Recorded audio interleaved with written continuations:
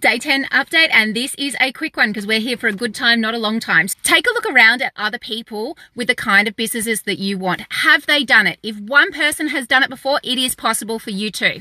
Success comes down to mindset, and success comes down to beliefs. That belief in yourself, you have to have it. Driving again on my holiday, and I had plenty of time to kill in the car, and I thought, what could I do with my net time? That's my no extra time. As part of the digital marketing course, there is a community and they run a 90-day legacy run. That's 90 days of motivation, inspiration, short clips every day. As I joined the community and I joined the course a little bit after it started, I had some catching up to do. So I thought, you know what?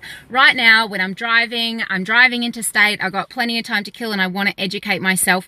Let's plug in and let's play catch up. So I listened to the catch ups to get myself up to speed to where I'm at in the 90-day legacy run. Like, they don't market it as a mindset sort of training, but my gosh, it is the best mindset hacks on how to succeed at digital marketing, how to succeed in your online business, how to succeed at entrepreneurship. Another thing to point out is energy. Like, I have obviously been consuming, creating, really going behind the scenes into my online business. My intention, my energy, my focus day in, day out has been on my online business. And the funniest thing is, although I haven't been putting out content as much as I would have liked in the last little bit, people are finding my page and people are subscribing to what I'm doing, even though I haven't been actively marketing it. And now that's just really the universe confirming that the energy is in the right place. Your energy when you record something, your energy when you put something out to market is what people pull back. And if you're not confident, if you're not open and honest and transparent and authentic, people can smell that, you know, they can feel that.